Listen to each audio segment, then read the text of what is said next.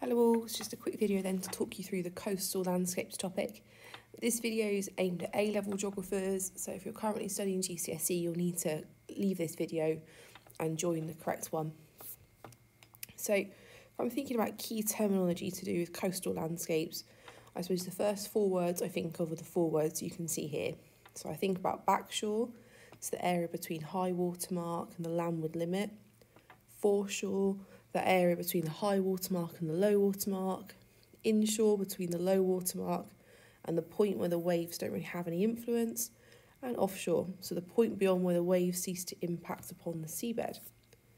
And to put those into context, I can see them here. Again, just check you know the order they would come in. The sea would obviously be coming from this direction here as I'm looking at this diagram. I wouldn't worry too much about the other annotations here, but definitely the ones that I've put in red, just check you would know where they are roughly on a diagram. So I suppose the important thing to say next about coasts is you need to see coast as a system. And within that system we've got flows, so links between stores, we've got inputs, so the addition of matter into the system, and stores where we keep energy. Those four sources then, or inputs in the coastal environment, come in the form of wind and waves, but also sea currents and tides. And it's important to say that we could get one or more of these within our coastal system. So this impacts then on our waves. And I suppose wave movement at the beach is just something really useful to have in the back of your mind. If we think first and foremost about friction within the seabed here is slowing down that wave. This crest of the wave is going to continue to move forward.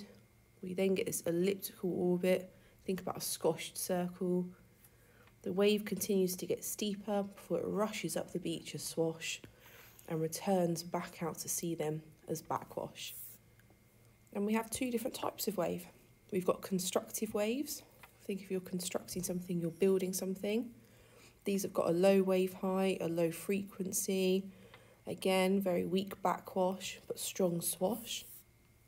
And then you've got your destructive waves. If you destruct something, you destroy. So these have got a higher wave height, a higher frequency, powerful backwash.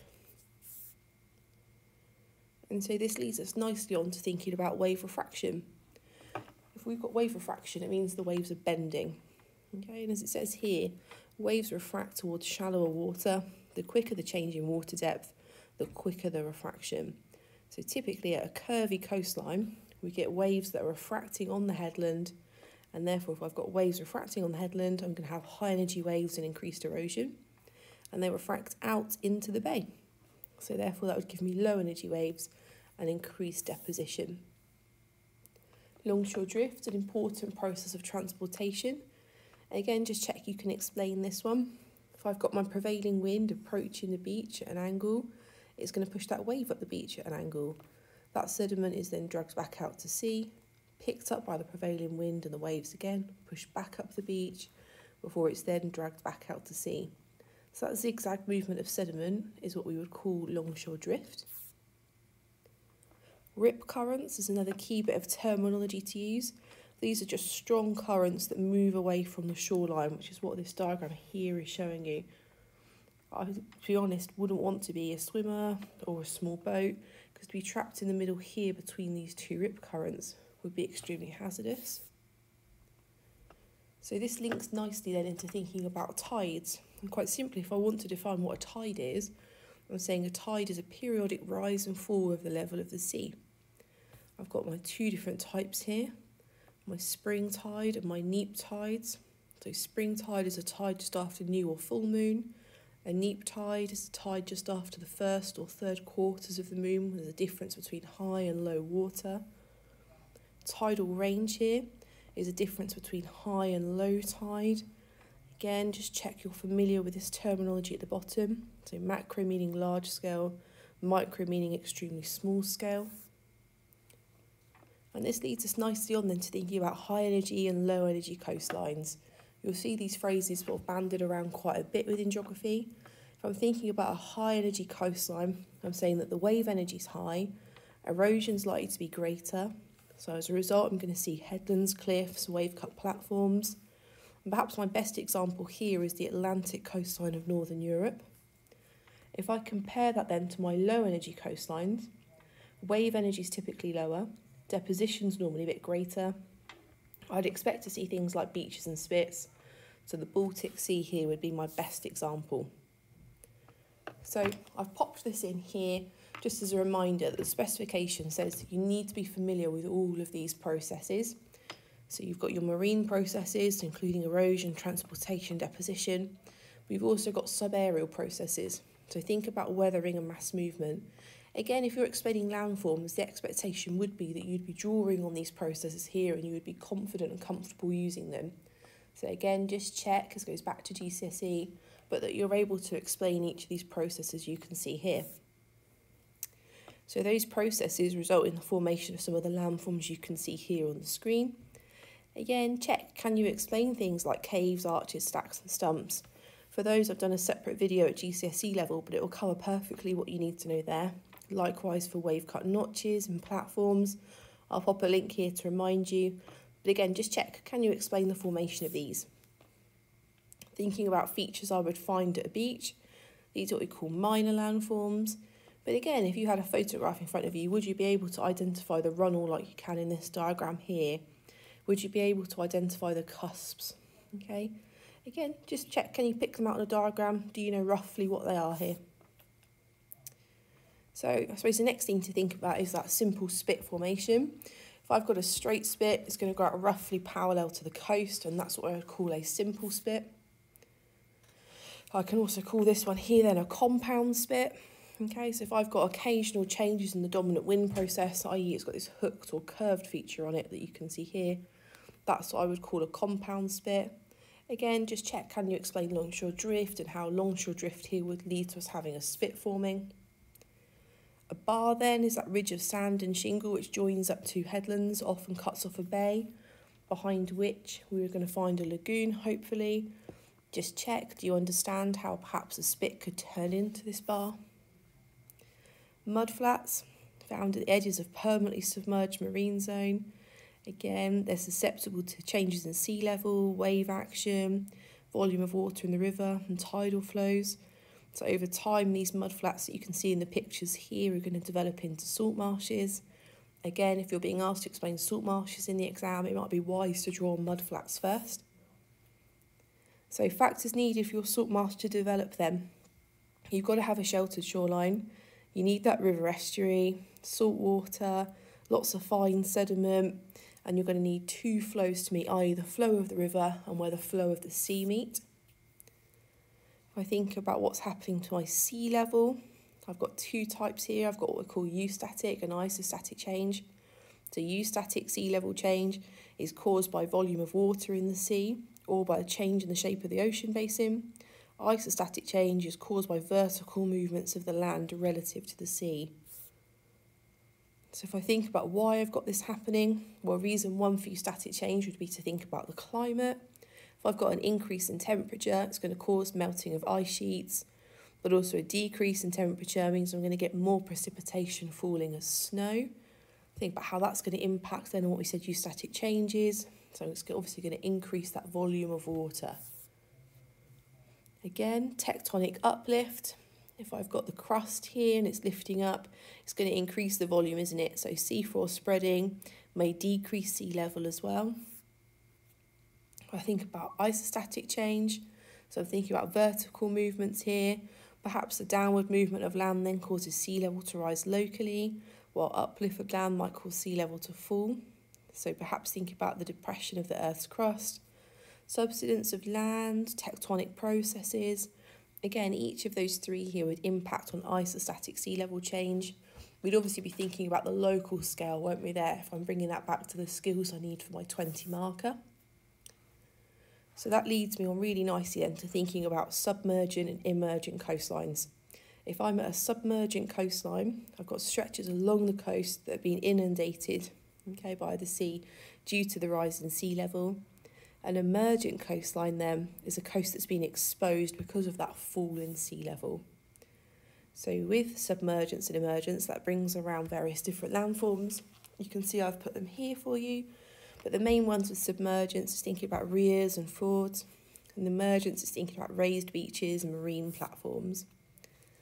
So if I consider RIAs first, this one here is just a landform that's referred to as the drowned river valley. So formed when the valleys were previously at sea level become submerged. Again, if I think about an example here, Portsmouth and Poole Harbour would be examples of RIAs. The fjord then, I'm thinking about this glaciated carved U-shaped valley that's filled then by rising seawater levels. Your best example of a fjord would be Norway. Dalmatian coasts then are undergoing submergence.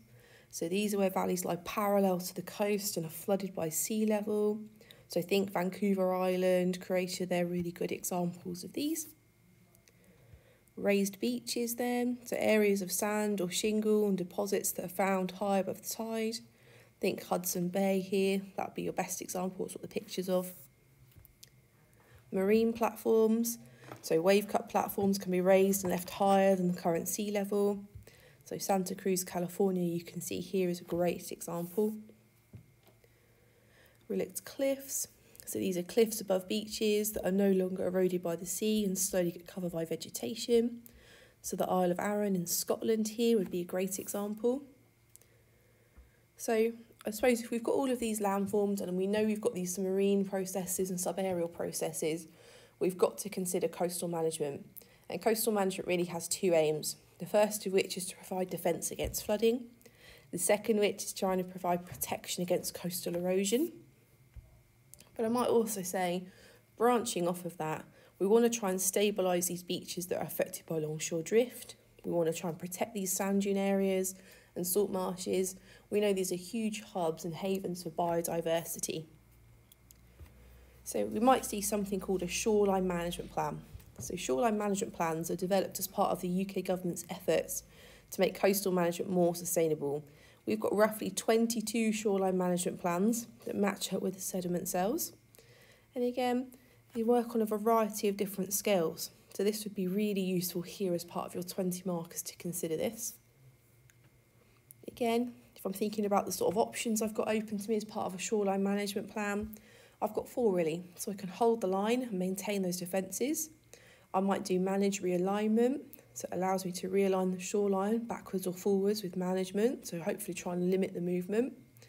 No active intervention, which basically means do nothing, or advance the line, so new defences are built further forward where existing defences are. To be honest, if you're going to do advance the line, you've got to have really secure funding and lots of it.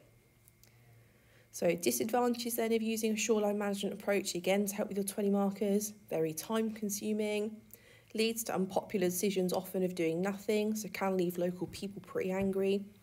Sometimes it's quite difficult to educate them or sell to local people this idea of using them. And protecting the area indefinitely may be economically unsustainable. It's going to cost a lot of money. So I might choose to use something called Integrated Coastal Zone Management. So this is the one that came out of the UN Earth Summit in 1992. If I'm using this method here, I'm thinking about integrating it and viewing the environment as a whole. I might consider the different uses of the area. I might also think about the level of authority. So authority here works locally, regionally and nationally. They all have an input into this dynamic strategy. So if I think again about this one here, I might look at the area of Pevensey Bay and think, right, what actually is effective here? What do I need to protect? And so I suppose with the Pevensey strategy here, we're really concerned about longshore drift, coastal flooding, coastal erosion. So really here they've got the challenge not to negatively impact on Hastings along the coastline, but also to protect Eastbourne to Hastings railway line. So you might consider the strategy here sort of threefold. The strategy at Pevensey Bay has got to try and affect people, the environment, but also the economy. So they've got to find a cost-effective way of managing the coast. So would a seawalk here do it at about £45 million? Would that be enough? So if I think about the key players and the key people involved here, remember we talked about authority on a variety of scales, I might first consider the Pevensey Coastal Defence Limited, so the company here that's been providing most of the efforts so far. I might think about the Environment Agency, who's responsible for looking after the country's rivers and coastal regions and 15 million hectares of land. But I might also consider the views of DEFRA and think about, well, is the government department responsible for these policies? Would they have an input here? Would they need an input here? And so here, this is what they're doing now currently at Pevensey Bay. So thinking about recharging, so shingle that's lost from the frontage each year is being replaced. Recycling, they've got bypassing, groins, beach surveys to try and identify weaknesses in this. So not just doing these methods, they're actively going back and reviewing them. So if you're putting that much money in, you've got to be sure that what you're doing here is having an impact. And last but not least, then your final case study in coast is thinking about the Sundarbans. So again, this is on the delta of the Ganges, one of the largest mangrove forests in the world. It's relatively flat and low-lying land. So these mangroves here are trees that have adapted to the salt water and the mud flats. You can see them here in this picture at the bottom. Climate change here is posing a massive threat to this forest. So rising sea level, as well as the establishment of industrial projects around this area. Agricultural activities have destroyed quite a large area of this land as well. And so it's left us with some huge risks, both natural and human. So I might say, right, the risks to the environment here are lots of cyclones, flooding, perhaps high levels of salinity in the soil, but that could be balanced by the risks to people. So the over-exploitation of coastal resources, for example, destructive fishing techniques, lack of awareness about the environment. So here, just to remind you, I might sort of take one of three approaches. I might sort of try and develop this resilience, so the ability to cope. I might think about mitigation and how I can reduce the severity of this hazard. Or I might talk about adaptation and think about how can I adjust these living conditions.